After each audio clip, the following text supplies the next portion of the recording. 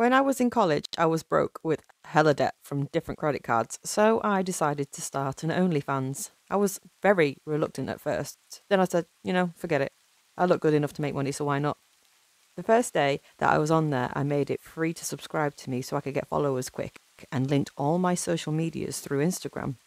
My OnlyFans was on there also. My Instagram was public, so anyone could get it. I logged on and I started a live stream and a few people got on. Then it was just one person. I wore glasses and the guy told me that I was gorgeous and to take my glasses off, so I did. Then he sent me $10. I told him thank you. Then the message popped up on the screen. You have nice lips. Can you put on red lipstick if you have it? I said, of course. So I got up and I got my lipstick, sat down, and I put my lipstick on. Then I was sent $25. I told him thank you. Then he asked, if I give you $100, will you do whatever I say for the next 15 minutes? I told him that I didn't think that it was worth it. I was about to log off when he said, no, not yet. What about 300? I gave the same answer. Then he simply put, 1,000 enough for you? I sat there and I thought about it. Then I said, yeah, I'll do it. Then I set an alarm for 15 minutes. The first thing he asked me to do was to blow him a kiss and smile, so I did. Then he told me to say that I love Adam, and I said it. At that point, I was thinking that this is pretty easy. Then he asked me, do I have a red dress? I said, yeah. And he then asked me to put it on. So I put on the dress and he called me beautiful. Then the weirdest request popped up. It simply said, cry. I asked him what that meant and he said he wants me to cry. So I sat there for a few seconds and I began to try and cry. He typed, no, none of that fake stuff. I want real tears and emotion. I told him that I don't know if I can do that. And then he said, well, no money then. I tried again and no luck. He then put $1,500 in the chat. Well, he typed. I said, okay. And I walked into my kitchen, opened the refrigerator door and put my hand inside and closed it as hard as I could. I walked back to my laptop and I began to cry. He put good girl in the chat and then he asked me, do I have scissors? I said, yeah, why? He typed, cut your hair. So I said, no. Then he typed $2,000 in the chat. I paused for a few seconds and I said, okay. I grabbed some scissors, sat back down and then he typed, nah, actually, use a knife, not scissors. Again, I paused and I said, okay. I grabbed a knife, sat down and began to cut my hair and my ponytail was gone. He typed, you look good with short hair. Then he asked me to take my dress off and I said no. Then he typed 2,500 in the chat and luckily my alarm went off and I told him that his time is up.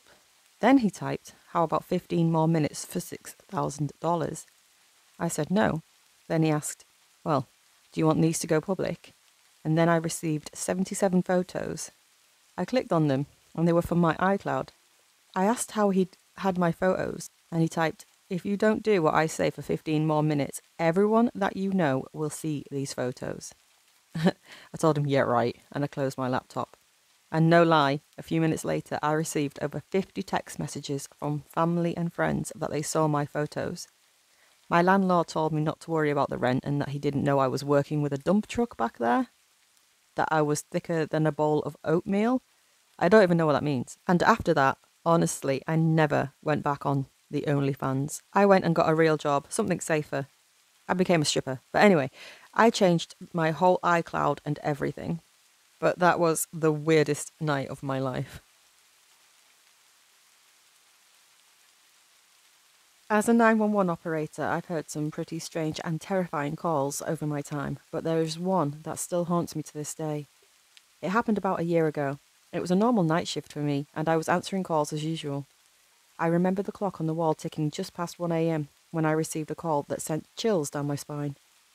The voice on the other end of the line was a panicked and breathless voice. It was a woman, and she was whispering so softly that I had to strain to hear her. "Please, you have to help me," she said. "There's someone in my house." I immediately went into professional mode, trying to calm her down and get more information. First, I asked, "What's your address? Can you tell me where you are?" But the woman didn't seem to hear me. She kept whispering about someone being in her house and begging for help. "Ma'am, I understand that you're scared in this situation, but I need you to speak up a little bit. I can't help you if I don't know where you are." And then something strange happened. The woman stopped whispering and started to speak in a low, almost guttural voice that didn't sound human. I froze, my heart pounding in my chest.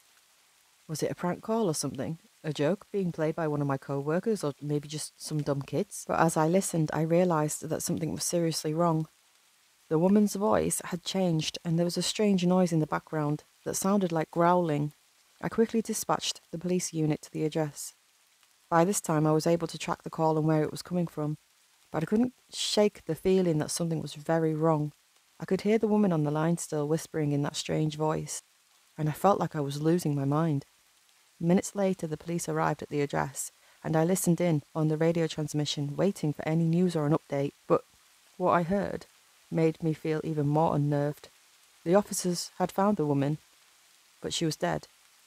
Her body was lying on the floor, and there were signs of a struggle. I felt sick to my stomach, wondering how I'd missed the signs that this was a real emergency. Was there something I could have done to save her? As the investigation unfolded, it became clear that the woman had been attacked by something or someone, and they were never caught. The autopsy revealed a strange mark on her body that couldn't be pinned down to one single cause. I couldn't sleep for days after that call. Every time I closed my eyes, I could hear the woman's voice whispering in that low and guttural tone. I started to feel like I was losing my mind, like the trauma of that call had broken something inside of me. It took months of therapy and counselling before I was even able to return to work, and even then, I was never quite the same. I became hypervigilant, always listening for that strange noise or that voice. To this day, I still don't know what happened to that woman, or who or what was responsible for her death. But that call will stay with me for the rest of my life.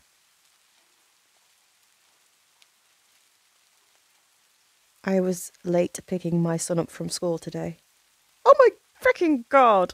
I screamed suddenly, looking at the clock.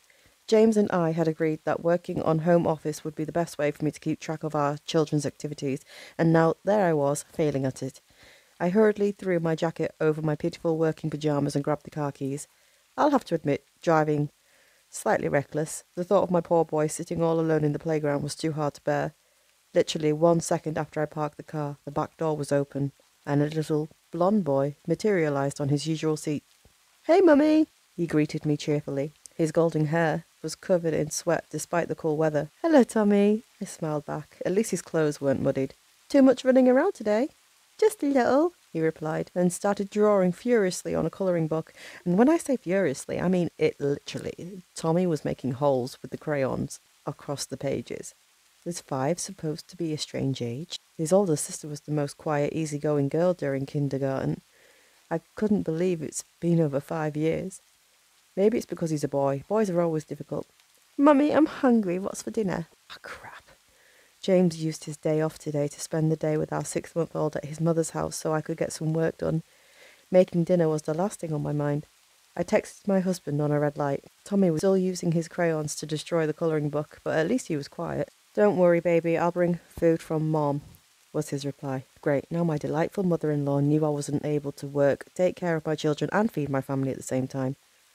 A horrible thought crossed my mind. Why did we even have 3? I always said I only wanted 2 kids. "Mum, I'm so hungry," Tommy said again. We still had a while before dinner, so I stopped by a famous fast food drive-through and got him a burger, absent-mindedly. When we finally got home, I unpacked the car and noticed Timmy had only eaten the meat, leaving bread, pickles and cheese behind. Ugh, the picky eater face. I left Tommy playing downstairs and headed to my office. If I hurried, I could get all my work done before James and our baby girl were back. My oldest was at our neighbour's, getting some school project done. God bless the Davisons and their well-behaved daughter, who's good friends with mine. "Just 1 more hour, you can do it," I psyched myself. After putting on some classical music on the headphones, I immersed myself on work. My hungry stomach hurting was the only thing that made me realise that a lot of time had passed. For the second time that day, I cursed out loud because I'd lost track of time. It was 10 p.m. Why the fuck didn't James come and fetch me for dinner when he got home? I went downstairs angrily, but I stopped dead in my tracks as soon as I realised the smell. But despite the metallic and bitter scent, nothing could prepare me for the carnage on my very living room. James and my 2 daughters were completely mangled, their blood and guts all scattered. Their eyes and part of their viscera were missing. I'll never know if they screamed before being ripped apart, but I'm assuming they didn't, or else the police would have been called by the neighbours. Unless the neighbours were eaten too. Tommy said he was hungry. And then I realised I don't know any Tommy. I don't even have a son. For a few months, I worked a night shift at a 24-hour gas station in northern West Virginia. It was a Wednesday night. It started like any other normal shift at work, any day of the week. A few people stopped in here and there, mainly buying lottery tickets and paying for gas. Forward it a few hours, it was 3 a.m, and the traffic had died down a little bit. I was sitting up front when I watched a maroon Lincoln sedan pull into the parking lot and park in the back behind all the gas pumps. It was a couple of minutes later when a woman emerged from the front passenger seat who sort of stumbled out of the car and started approaching the gas station. I watched her as she walked in at a rather brisk pace, in a very nervous kind of fashion. I instantly noticed that her face was pale and she had sweat perspiring on her forehead. Mind you, it was the dead of winter and I'm pretty sure that the temperature was below 0 degrees that night. She walked past the counter and headed straight towards the back to the bathrooms. She came out about 5 minutes later and her body language was really starting to concern me. She was kind of pacing back and forth in the aisles, occasionally peeking her head around and looking out the windows towards the car. Right as I thought about saying something, she walked right out of the door and headed in the direction towards the car that was parked across the lot. About 5 minutes went by and the car didn't move. But then suddenly the car went into reverse and did a 180 towards the gas pumps and parked beside one. The car was much closer now, so I was able to see the woman inside, who was accompanied by a man in the front seat. Another minute went by, then the passenger door sprung open, and the woman who previously came in began walking towards the building again. This time, when she walked by, it was becoming more and more obvious to me that something was wrong. She walked towards the counter, holding a $20 bill, and said, "20 on pump 5, in a quiet, shaky voice. I took it and continued to watch her body language, seeing that her hands were clenched in a fist, in addition to the sweat on her forehead. I looked at her with concern, and I think she noticed it on my face, not trying to make it obvious in case the man outside was watching me. I said to her, "Is everything all right?" And she looked up at me, not saying a word for at least 5 seconds, until she replied, "Yes, thank you." I didn't buy it, and continued to question her, saying, "Do you know who that guy is in the car?" And she responded with, yeah, that's my boyfriend." I didn't believe any of this to be true, and I watched as she approached the car. Right as she opened the passenger's door, the man handed her something, and she grabbed it and promptly turned backwards towards the building. She walked in and instantly went to the chip aisle, where she paced around again and eventually bought a bag of chips to the counter. I was finally able to make out what the man had handed her. It was a $5 bill. I looked at her again with concern, but didn't want to continue badgering her, also acknowledging the possibility of her temperament being from an argument or something. She slapped it down on the counter, then did something I never would have expected. She leaned in and reached towards the lighters, which are close to the back of the counter by me, and faintly muttered under her breath, "I need help." Those words raised the hairs on the back of my neck and confirmed my suspicions. I casually replied, acting like I was ringing her out, and said, "Do you want me to call the police?" And she nodded her head. I pressed the panic button that was located under the counter, which alerted 911 of an emergency. Right after doing so, I looked up and I noticed that the girl was heading towards the exit. I ran around the counter and went straight for the door, just as she was about to walk out. I told her to stop and locked the door before she could leave. She instantly started crying and was clearly in shock from the whole situation. She kept repeating these words that still give me chills just thinking about it to this day. "He's going to get mad, he's going to get mad." I told her to follow me, and I took her to the back room where I deadbolted the lock shut, locking us both inside. I assured her that the police were on their way and everything was going to be okay. I had no choice but to remain calm in the situation, because if I didn't, I knew she would freak out even more. However, the sheer feeling of panic continued to grow when the man suddenly started pounding on the outside door of the gas station, screaming the girl's name. This occurrence was enough to send her into total shock, and she just sat down and became completely emotionless and silent. The pounding lasted for another few minutes until it finally grew quiet. I didn't know if the man had broken through or what, but I wasn't going to go out there and find out. A couple of minutes after that, the police arrived, kicked the back door down, and eventually we came out. I was instantly separated from the girl who got picked up in an ambulance. I was taken to the police station to give a statement where I explained everything that happened. After that, I was sent home for the rest of the night, and I didn't hear anything until a couple of weeks later. I found out online that the woman was being trafficked that night. She had been kidnapped about 45 minutes away in a Walmart parking lot. The article gave a description and a sketch of the suspect, which looked a lot like the guy I saw the night in the car. Apparently, the driver was heading south to wherever he was planning on taking her. The woman was able to convince the man to pull over so she could use the restroom. While he was there, he sent the girl back in to pay for the gas. The girl must have convinced him to let her get a snack, which explains why she came in the third time after she realised I could possibly help her. I've neither heard or spoken to this girl since that day. I don't consider myself to be a hero by any means, but I'm so glad that I was in the right place at the right time. I'm still a little shook from that night, even to this day. But I just hope that the victim of this horrific crime is doing okay.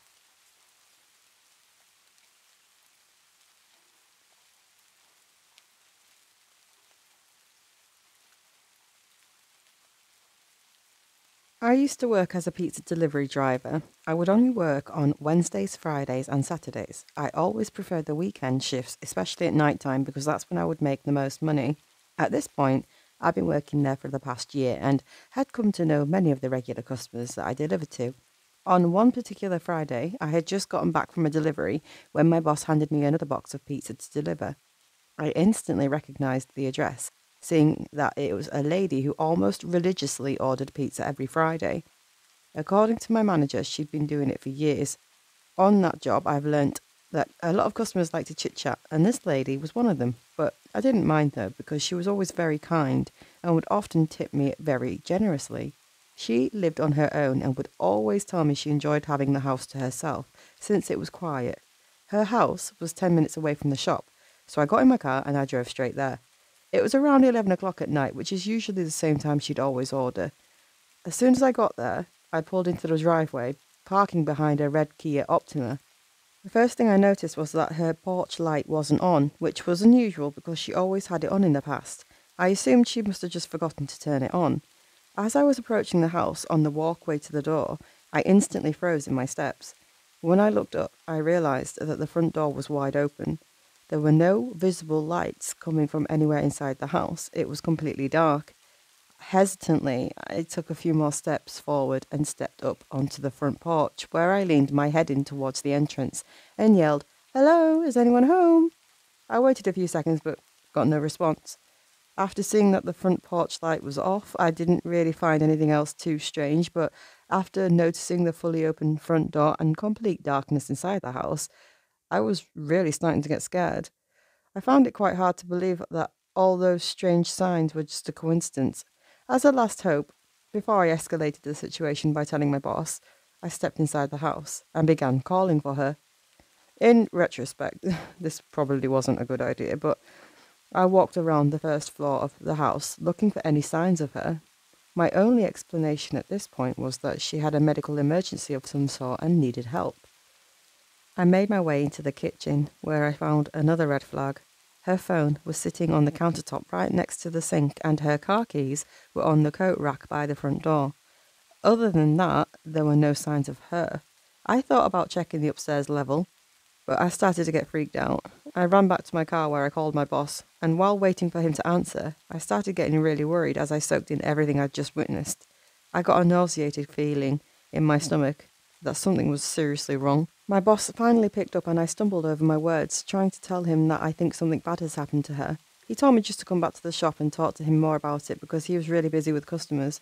I sped back as fast as I could, where I practically ran in to attempt to tell him everything in a less panicked tone. After talking with him, he agreed that we should contact the police and have them send over someone for a welfare check. Well, weeks went by, and we heard absolutely nothing from the police. The suspense and ominous tension was killing me, not knowing what happened. Several more weeks went by, which turned into years. I eventually quit that job and worked my way up into the career job I have today. Last month, by coincidence, I ran into my old boss from the pizza shop, who struck up a conversation for a little, before I finally brought up the elephant in the room.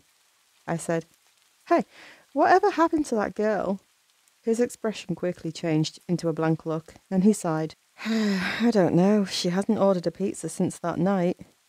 Later that day, I decided to drive over to the house I delivered to that night. There was a truck and a car parked in the driveway, and a lady sitting outside while her kids were playing in the yard.